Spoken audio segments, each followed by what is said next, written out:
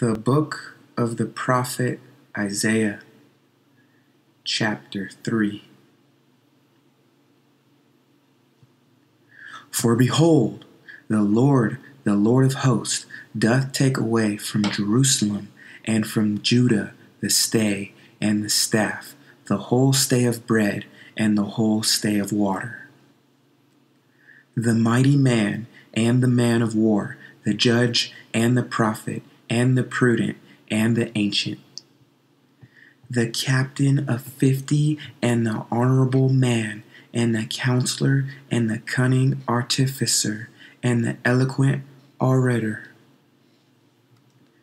And I will give children to be their princes, and babes shall rule over them. And the people shall be oppressed, every one by another, and every one by his neighbor. The child shall behave himself proudly against the ancient, and the base against the honorable. When a man shall take hold of his brother of the house of his father, saying, Thou hast clothing, be thou our ruler, and let this ruin be under thy hand. In that day shall he swear, saying, I will not be an healer, for in my house is neither bread nor clothing. Make me not a ruler of the people. For Jerusalem is ruined, and Judah is fallen, because their tongue and their doings are against the Lord, to provoke the eyes of his glory. The show of their countenance doth witness against them, and they declare their sin as Sodom, they hide it not. Woe unto their soul, for they have rewarded evil unto themselves. Say ye to the righteous, that it shall be well with him, for they shall eat the fruit of their doings. Woe unto the wicked, it shall be ill with him, for the reward of his hands shall be given him. As for my people, children are their oppressors, and women rule over them.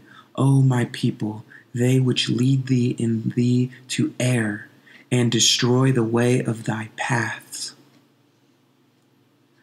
The Lord standeth up to plead, and standeth to judge the people. The Lord will enter into judgment with the ancients of his people, and the princes thereof. For ye have eaten up the vineyard, the spoil of the poor is in your houses. What mean you that ye beat my people to pieces, and grind the faces of the poor, said the Lord God of hosts? Moreover, the Lord saith, because the daughters of Zion are haughty, and walk with stretched forth necks and wanton eyes, walking in menacing as they go, and making a tinkling with their feet. Therefore the Lord will smite with a scab the crown of the head of the daughters of Zion, and the Lord will discover their secret parts. In that day the Lord will take away the bravery of their tinkling ornaments about their feet, and their cauls, and their round tires like the moon. The chains and the bracelets and the mufflers, the bonnets and the ornaments of the legs, and the headbands and the tablets and the earrings, the rings and nose jewels, the changeable suits of apparel, and the mantles, and the wimples, and the crisping pins, the glasses, and the fine linen, and the hoods, and the veils.